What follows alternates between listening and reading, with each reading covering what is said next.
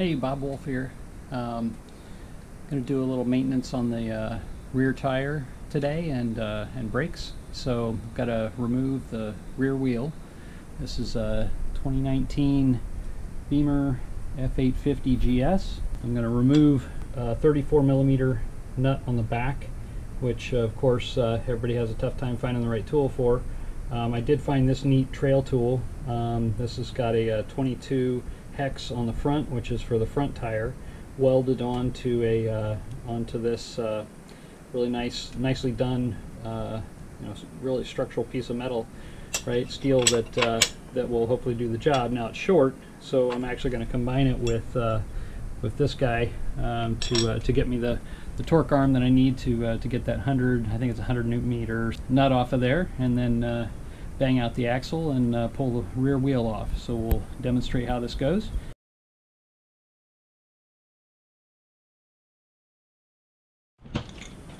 Alright, so let's put this 34 on there. Grab a pair of pliers out of the trail kit. I'm trying to do this with all my trail tools just to make sure that there's a good hygiene thing that I'm doing, that I've got the right tools in my trail kit. So it's on the stand. And I'm making headway. Good. Good deal. Past the tough part.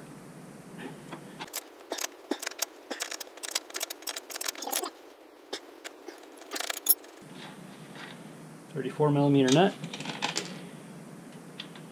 Big fat washer. All right. Now we can bang this thing out of there. There's nothing else holding it from the other side.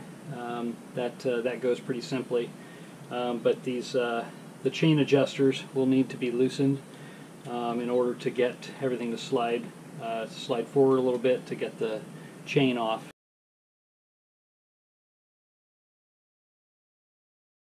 This is a T45 actually, not a T40. So T45 in here, I'm going to count the number of revolutions that I get out of this so that I know how to get back here. I mean, I'll test it with the chain, of course, but this will give me a good gauge anyway. So I'm going to go out 2, 3 full turns here. I'll do the same thing on the other side. Should be super before it winds up. No, I'm going to have to loosen those guys further. There's 4. There's 5.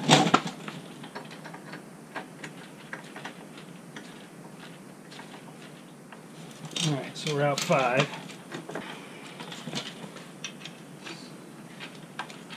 So there's 6.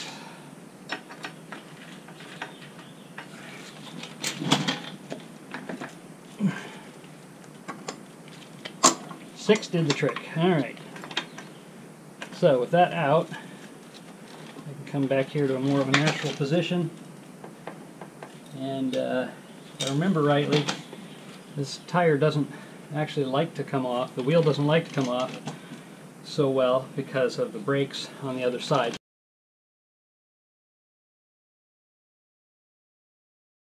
So if I remember rightly, what I have to do is as soon as the axle's out, I've got to lift this thing off of the rotor, and once it's off the rotor, or pull the wheel down off the rotor, but then rotate this thing out from the swing arm, which then gets it out of the way. And then when you put it back together, it's kind of got to come sliding back in as the wheel comes back up all at the same time. I think that was the trick. So we'll see. And you'll get to witness it, and we'll see if I curse and have to bleep it. So big axle out, holding the tire weight, of course, with my feet. Alright, so there's the axle. It is a monster. We'll get this off of the, so there it is.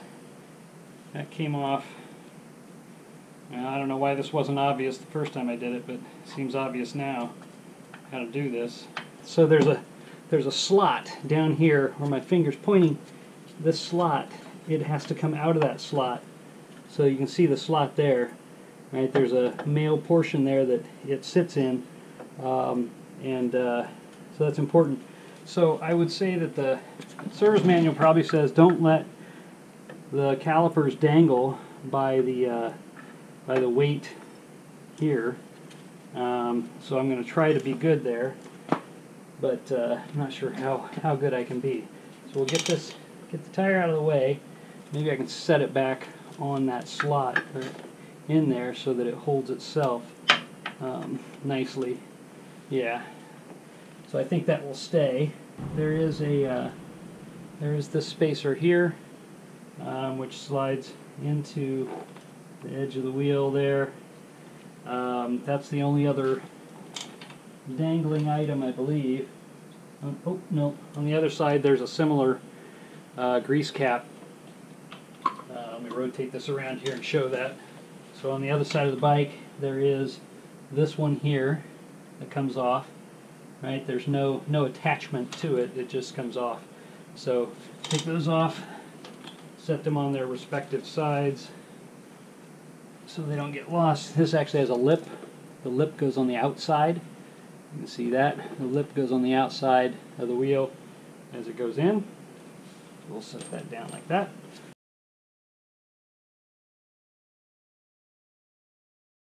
So I'm rolling the wheel in here without taking this thing off of its off of that big post or stand that it sits on, and I'm hoping that I can make clearances to the other bits here, which I think it just did, which would be great. There would be a lot less finagling, and I think I did that just now. It's a tight fit, but I think it may be intended to go together without having to kind of finagle all the finagling I've done in the past, which would be a great thing. So now I got to pick up the wheel. Okay, so this may actually work. So I'm going to need to have the. So I think I'm happy with that. I just moved the pads. Oh, I got them in.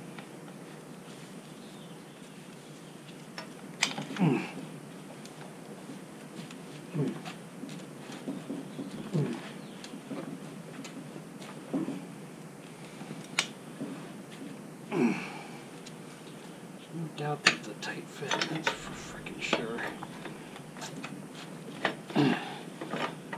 We'll say it's German tolerances or something. Hey-ya, come on, get in there. Oh, I think I got past the edge anyway. I did. All right, okay, that's a good sign. Yeah, looking good. Here.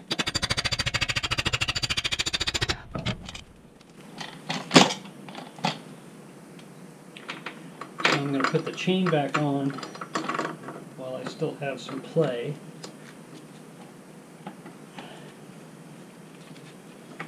There you go. It's coming out the other side anyway. By tightening those guys up. So we were 6 turns out.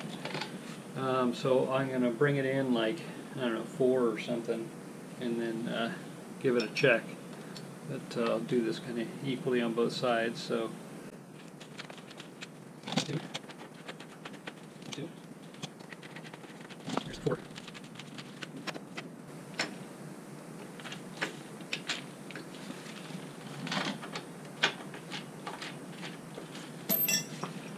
So I'm at 5 on both sides. I'm going to put the washer. Oops, put the washer on. I'm going to put the nut on at least a bit.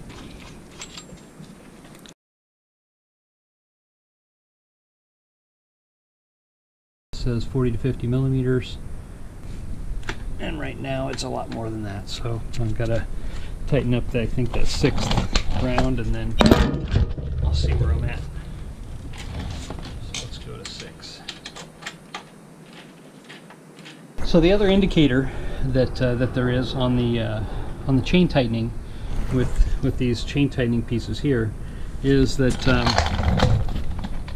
there are notches on this aluminum piece here, this steel piece here. There's you can see there's a 1 notch right there. That is there's more of them down this way. But basically, if you look at that, I've got the notch showing plus maybe another width of a notch before you're at that metal cutout. So those guys should line up left and right. So here, if I knock this thing this direction, you can see that there's almost 3 notches showing. And if I bring this here, where this bolt is now up against, right? So this would be as if it were tight. I'm at a notch and not quite another notch there. So if I tighten it a little bit more, right, I get out to where the other one is, and that's what we want. That looks good. So now my adjustments are now the same left and right. Whether they're correct or not is a different matter. So I will check the chain adjustment now that I think I'm at my 6. It says chain tension without load, so I think that would be on the stand is without load. And you want to do this, you can see that the chain actually will sag more here, and it will sag less maybe here on its own. So you want to check it where it's tightest.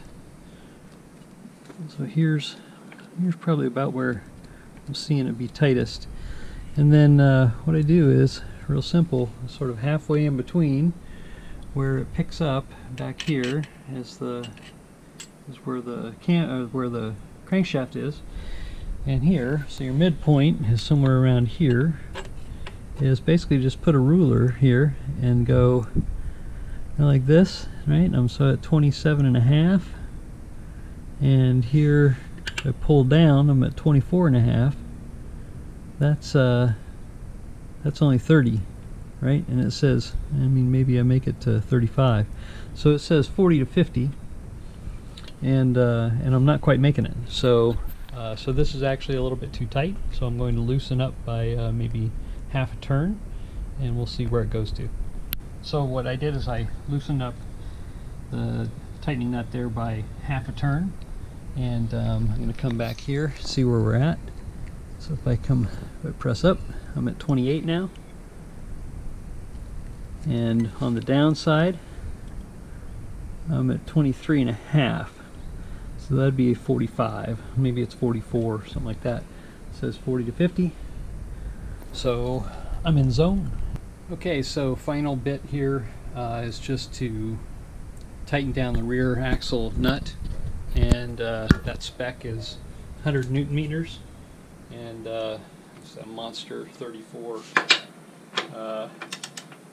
millimeter.